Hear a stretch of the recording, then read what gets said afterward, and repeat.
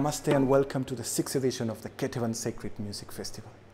This year the festival will host an online edition so as to respect the safe norms of the ongoing pandemic. Ketevan's aim has always been to celebrate interreligious coexistence by putting together soulful Western, Eastern sacred music programs from various traditions across the globe. Accordingly, this 6th edition will offer concerts, talks, interviews, shot in different heritage monuments in 8 countries, such as India, the US, the UK, Argentina, Portugal, among others. We are honored to collaborate with over 100 artists and speakers, and 16 productions that were specially recorded for this festival edition. Our 3-day program includes wonderful concerts, such as the monks of the Tibetan Drepung Monastery in India, or Western sacred choral music by the LA Choral Lab from Los Angeles, California, Drupad chant from noted classical singers, Orthodox chants at the Caucasian Mountains in Tbilisi, Georgia, or Portuguese sacred music live at the site of Quinta de Regaleira in Lisbon. Plus, we will have music specially written for this edition and performed by the Nightingale Ensemble at Harvard University and the Goa University Choir at the stunning UNESCO heritage site of Old Goa in India and the marvelous headquarters of our festival.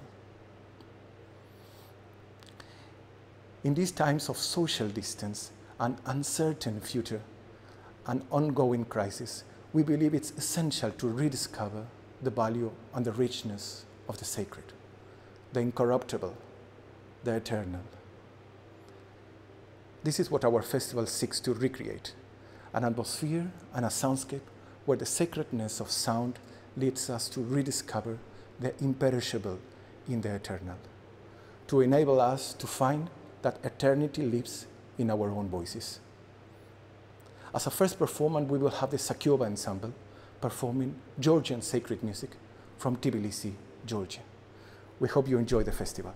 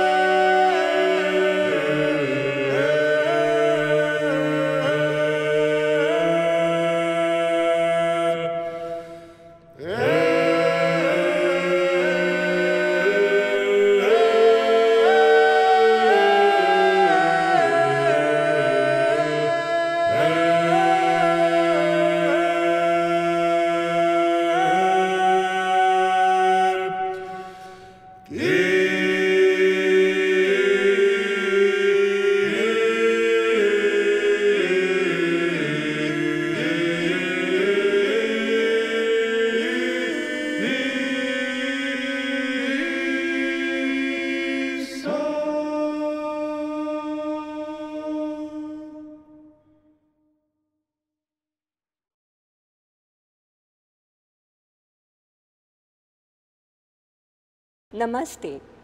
We are in the Museum of Christian Art in the beautiful town of Old Goa, or Velya Goa as it is called in the local dialect Konkani. Goa is on the west coast of India and is known not only for its spellbinding beauty of its beaches, but also for a set of religious monuments located here that were declared a World Heritage Site by UNESCO in the year 1986. Built between the 16th and 17th centuries by the Portuguese, these shrines are the reason Goa is often called Rome of the Orient. This historic town played a crucial role in the dissemination of Western art forms in Asia. This second concert we are presenting today is performed at the Arboretum of the Harvard University in Boston by the Nightingale Vocal Ensemble. They are presenting a piece titled The Divine in Nature, with music specially composed for the festival. Sit back and be mesmerized.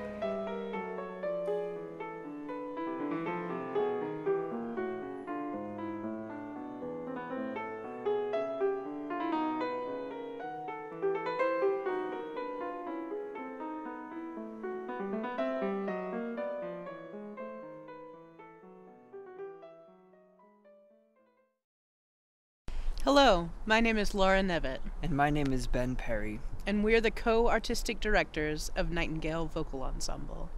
And we're here in the Arnold Arboretum of Harvard University in Boston, Massachusetts, to film our concert, The Divine in Nature.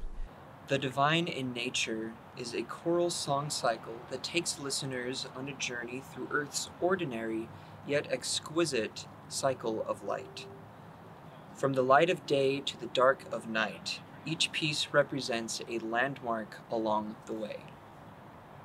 The order of the cycle reflects a logical flow through time. Day leads to afternoon, which becomes evening, which fades to night.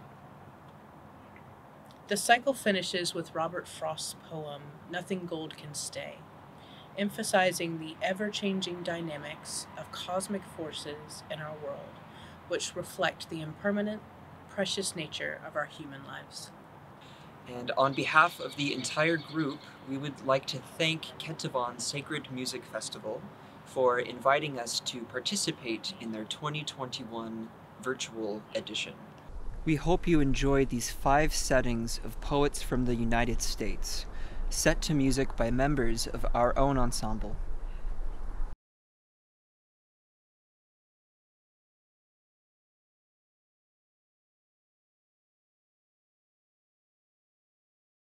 The great dawn on the mountain top is slow to pass away.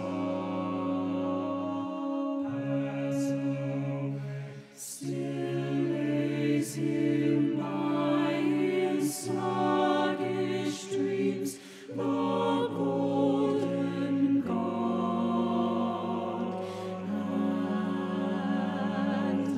Along the hills, right along the hills, your laughter, sorry, every gay sun god waits, truth, you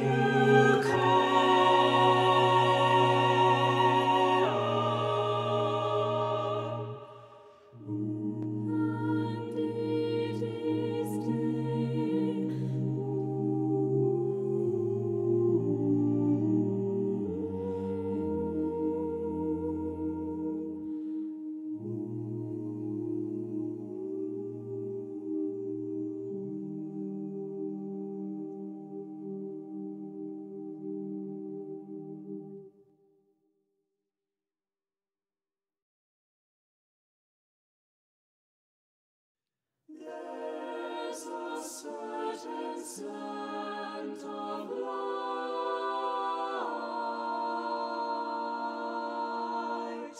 winter afternoons, that oppresses like the heft of cathedral tunes.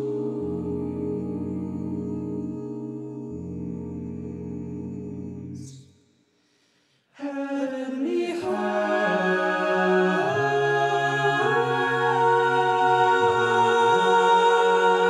it gives us. We can find no scar, but internal difference where the meanings are.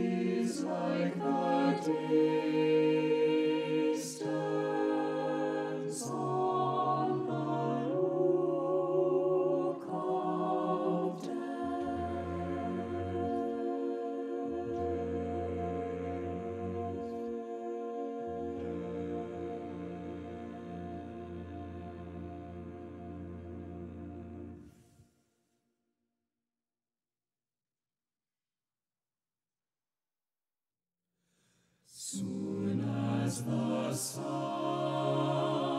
forsook the eastern main, the pealing thunder shook the heavenly plain.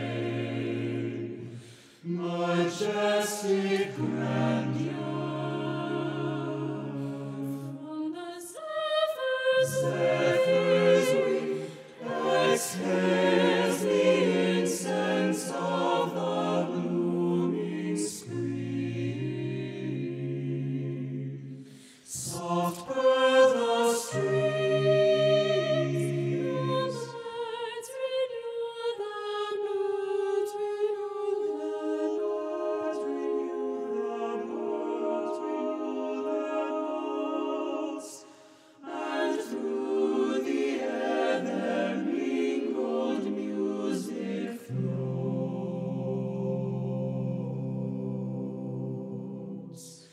Through all the hands, what beauteous ties are spread.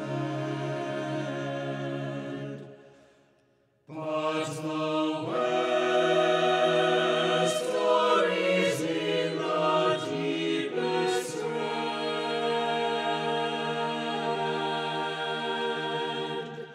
So may our breasts with every virtue glow,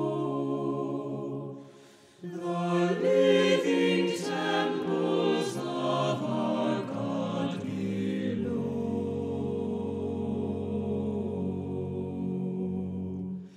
filled with the praise of Him who gives the light and draws the same old curtains of the night. Let placid slumber soothe each weary mind. At morn to wake more heavenly, more refined, so shall the labors of the day begin.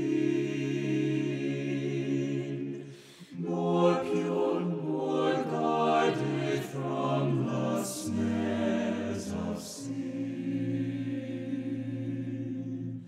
Night's leaden scepter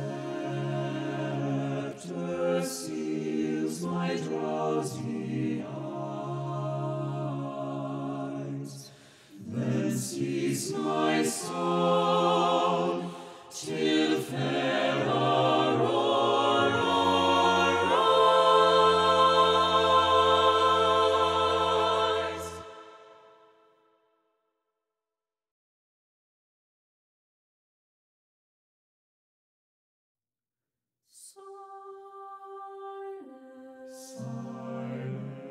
Silence, silence, and swirling worlds afar, through unencircled skies.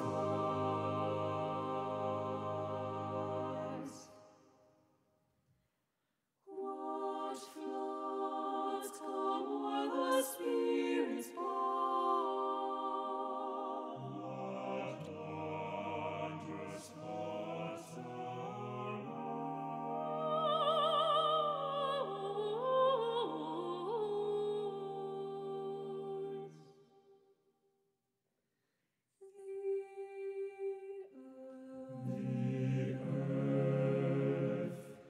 The earth, a mantle falls away, and we leave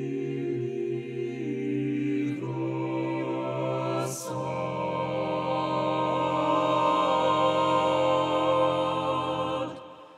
where shines in its eternal flame the majesty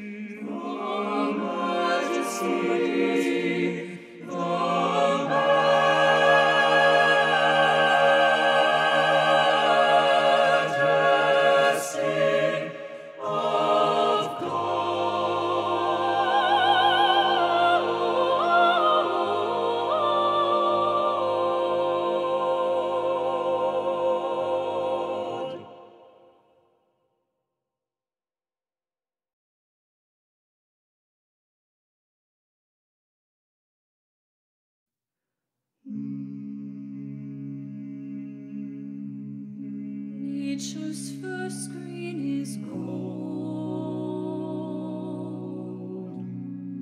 Her hardest you to hold. Her early leaves are found, but only so and and leaves and signs to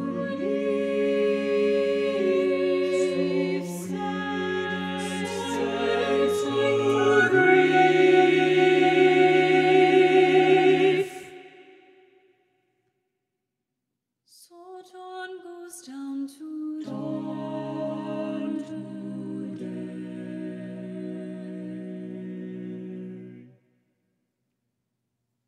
Nothing gold can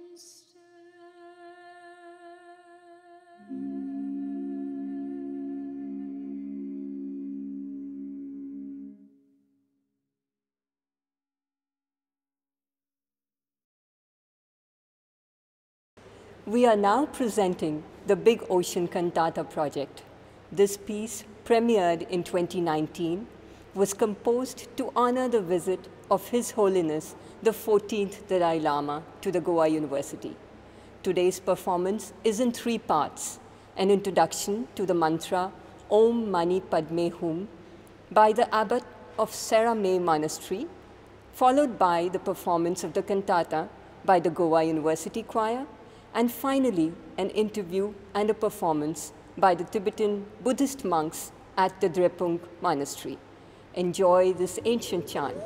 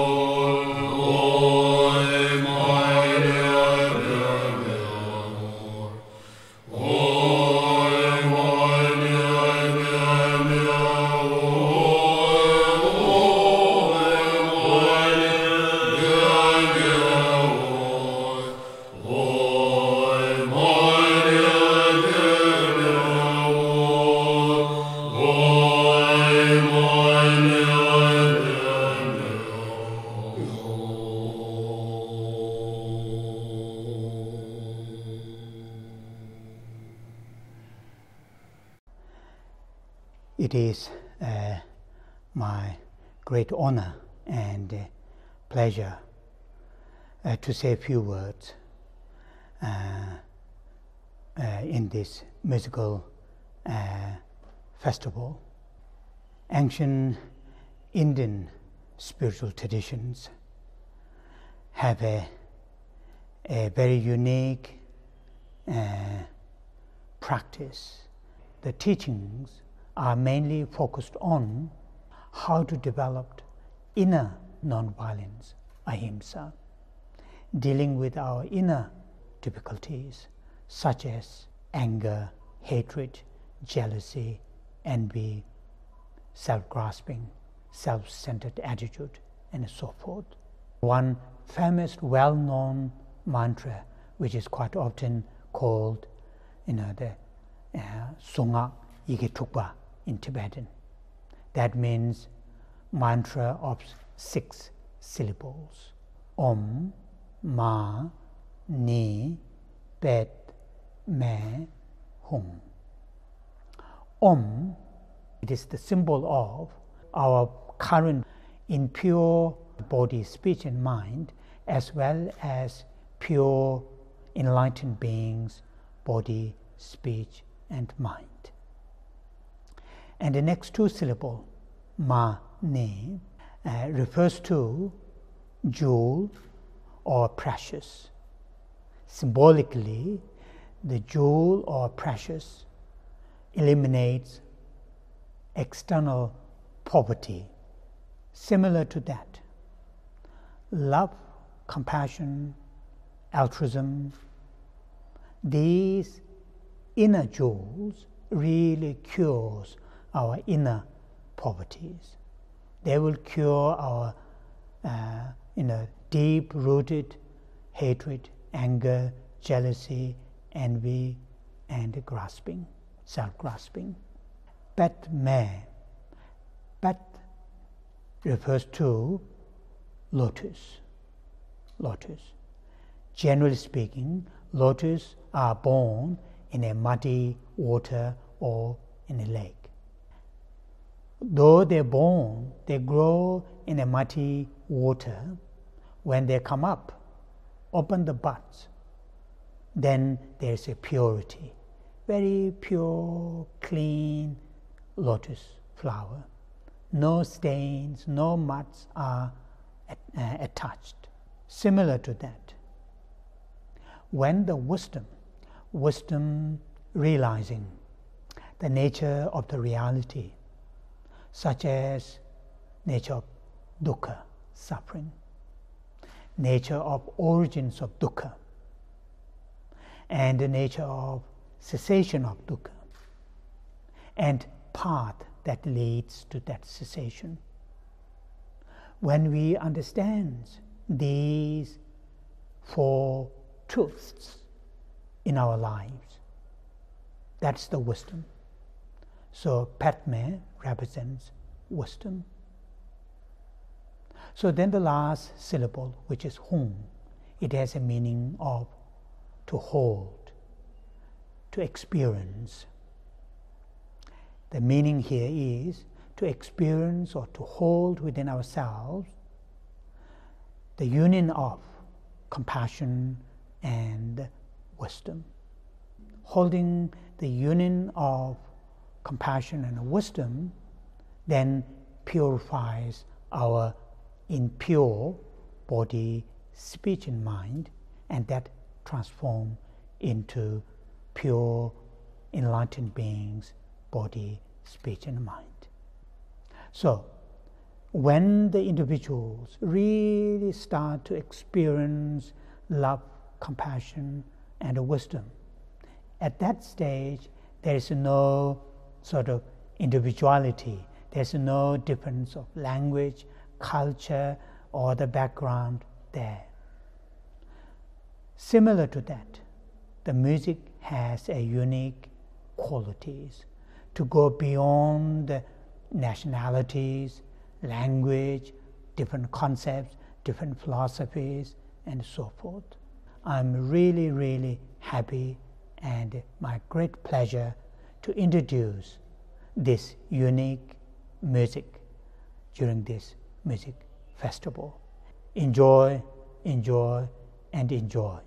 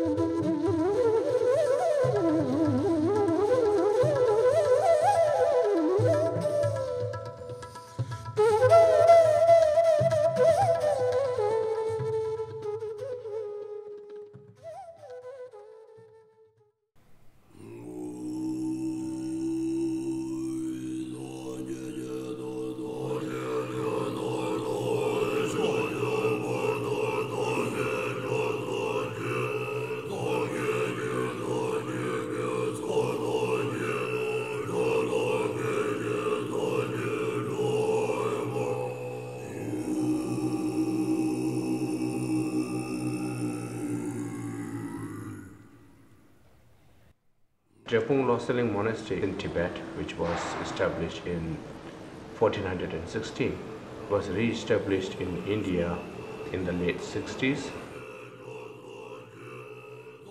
In Tibet, at the Drepung Monastery, at one time it was recorded more than 10,000 monks, and currently we have more than 3,000 monks. There are some monasteries whose focus is on the rituals and ceremonies, and other monasteries about the studying the Buddhist philosophy. And Drepung Loseling Monastery is mainly focusing on the studies of the Buddhist philosophy, and it takes at least 17 years to complete our monastic education.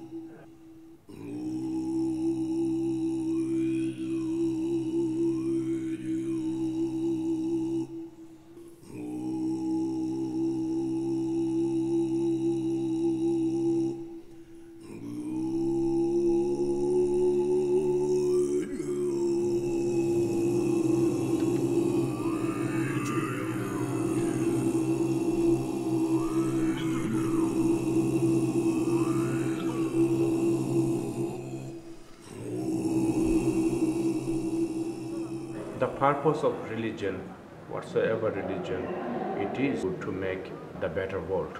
Interfaith dialogue is very, very important. Otherwise, if we shut down all the doors, then there's no way to understand others. From the very ancient time, in those great Nalanda universities and Takshashila, there was a debate among the Buddhists as well as with the non-Buddhists as well.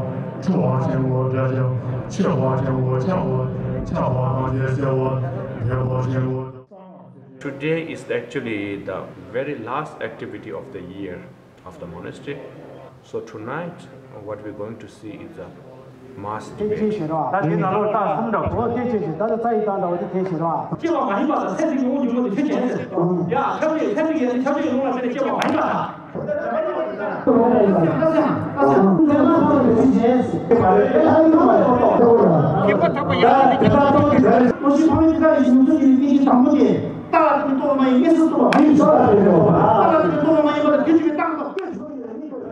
While debating, it might seems like very kind of what you call the word ferocious, but it is not for that.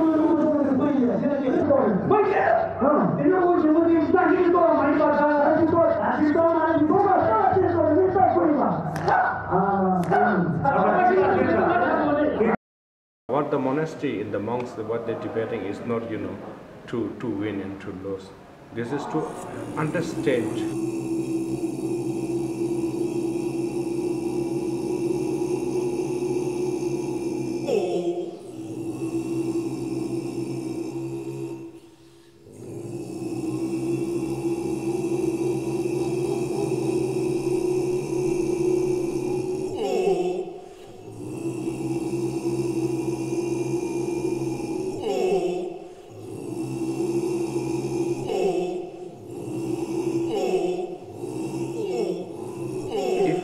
Summarize Buddha's teaching in 2 words.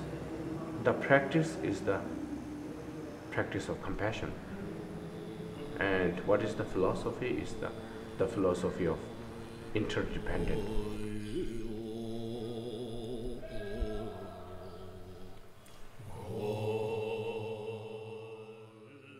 So why we practice compassion? What is the reason behind that? Every being, every creature, they all want happiness and don't want the tiniest suffering. If you want the happiness, then you need to cultivate the cause that makes you happy. For that, kind of, it is reasonable to be compassionate and to be kind to others. So if we do good, we are going to have a good result. If we do bad, then we'll have some negative result. That's the law of the karma, law of causality. In the modern world, people seems much stress and depressed with their work. When we are not able to control our mind, right, that makes us the stress. We are too much our own self-centeredness, not thinking about the others.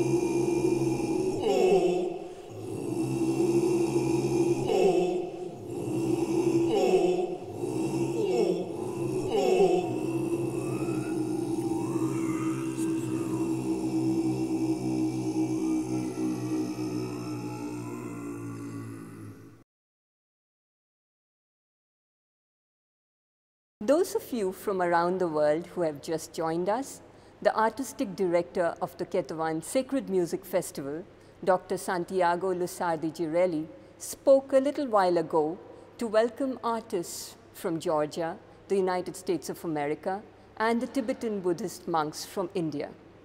It is now my pleasure to invite Dr. Colin Potter from Liverpool, UK, to show us how the pipe organ is capable of producing the most celestial and soothing harmonies as well as triumphant proclamations.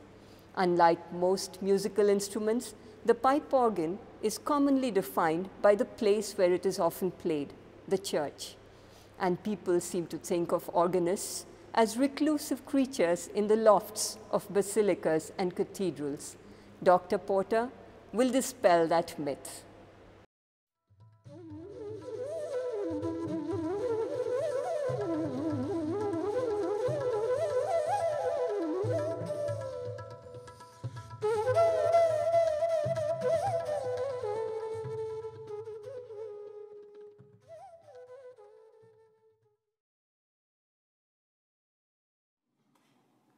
Hello and welcome here to Mossley Hill Parish Church in Liverpool in England.